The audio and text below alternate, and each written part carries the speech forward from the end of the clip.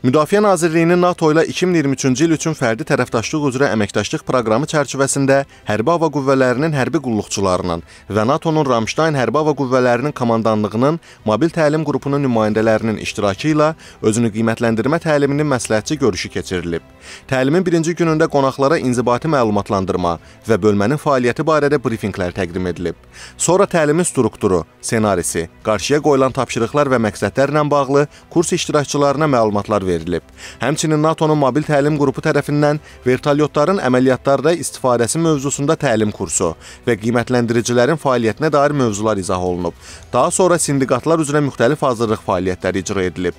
Əməliyyat imkanları konsepsiyası çərçivəsində keçirilən tədbir müddətində Hərbi Hava Qüvvələrinin aidiyyatı bölmələrində fəaliyyətlərin NATO standartlarına uyğun təşkil olunması, müdafiə və təhlükəsizlik tədbirlərinin təmin edilməsi, eləcə də digər mövzularda brifinqlər təqdim edilib.